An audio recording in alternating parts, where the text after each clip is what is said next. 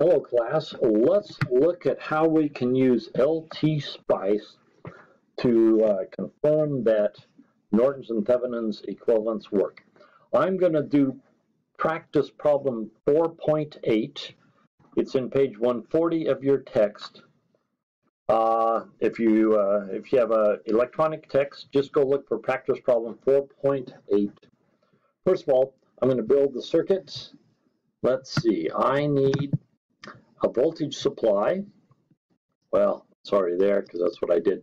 But if we go here to components and we type in volt, it'll give us a voltage supply. That's what we want. We need a voltage supply. And this is over on the side. I also need a current supply. So if I right click, that'll go away. I can go up here and tell it current, and there's a current source here. That's okay.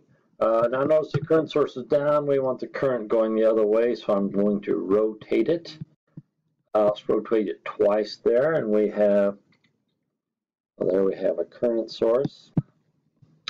All right, now I'm going to need a bunch of resistors in here. Let's go up here and click on resistors. Let's see, we're going to have one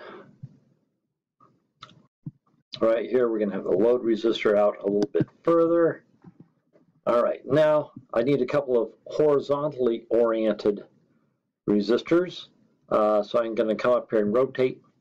Now, for the resistor in this orientation, current from top to bottom is positive. So if I rotate it once, now current from right to left is positive. Because I want current left to right to be positive, I'm going to rotate it 2 more times and get it in this orientation. All right, so now we have one resistor right up here, got another resistor right up there, and there's all of our components. Let's go in here and wire them together.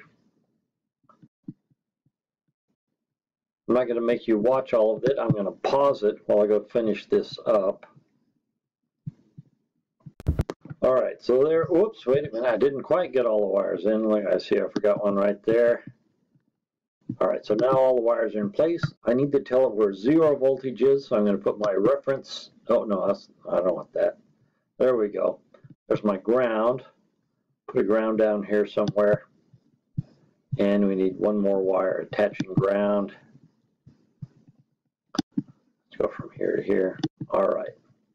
Now that bottom node is ground. I'm going to want to know the output voltage at this node and at this node so that I get an output which means something to me. I'm going to come up here and I'm going to use the label net, and let's call this node right over here node 1, and let's call this V out. So for right over there, I'm just going to type in node 1. There has to be no spaces in here or everything chokes up. Node 1. Let's make the other guy V out.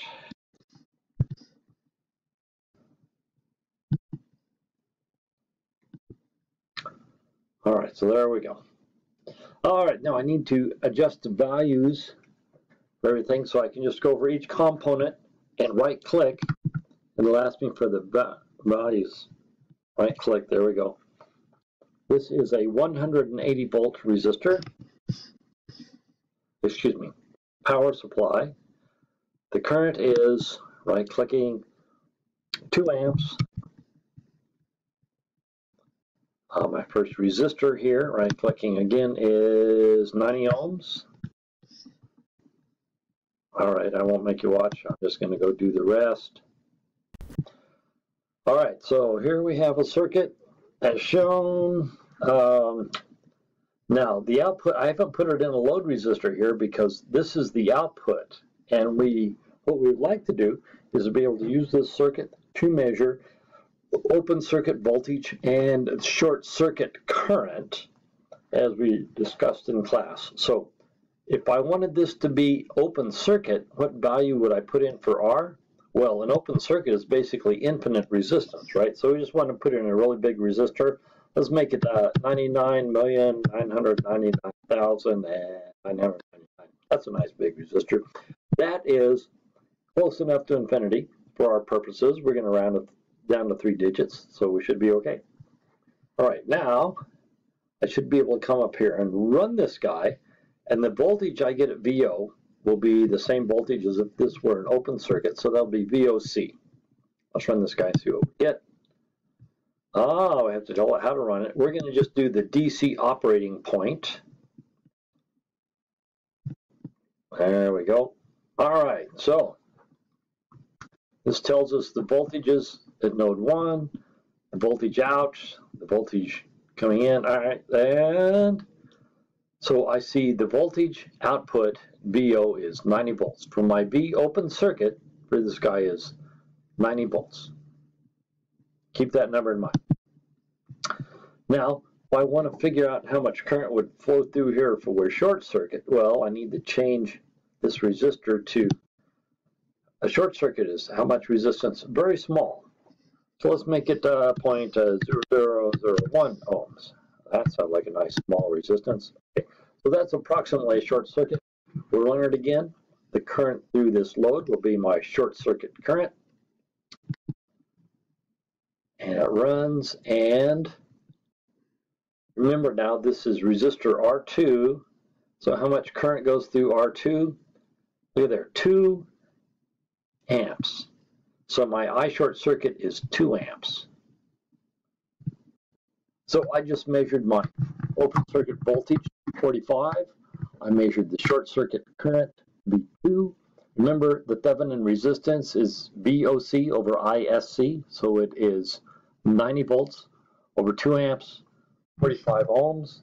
And if you look at the answer in the practice problem, that's correct. So that's what we're going to do. That's what you're going to do for your problem.